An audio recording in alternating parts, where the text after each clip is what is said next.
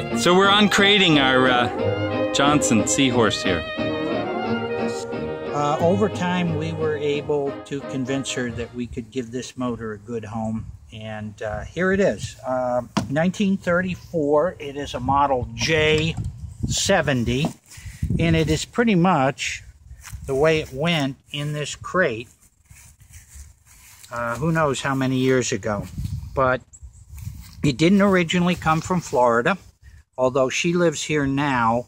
Her dad lived someplace in the upper Midwest, and he, if I remember correctly, she told us he was a doctor and that he had bought this motor new in 1934.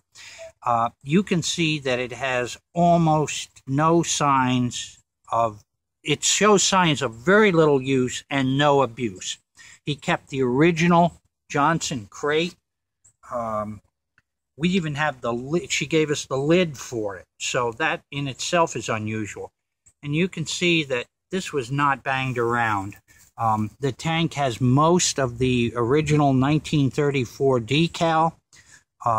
There's a little bit of corrosion here on the corner, which is, and I have no idea how it got there, but look at the Seahorse 34 rope sheave. This was unique to just these 34 motors. So this is a really, really nice, clean example of a not real common motor. Okay, so go.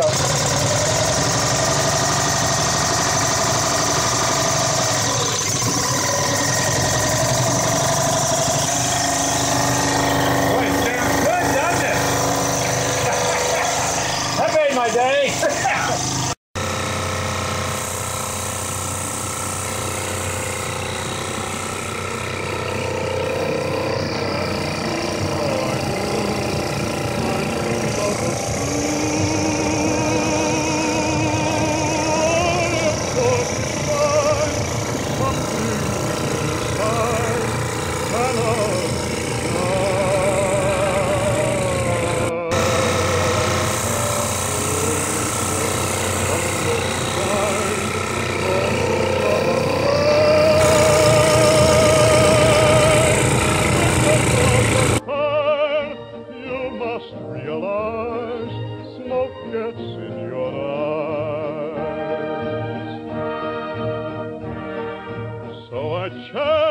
Them and I gaily laughed to think they could doubt my love.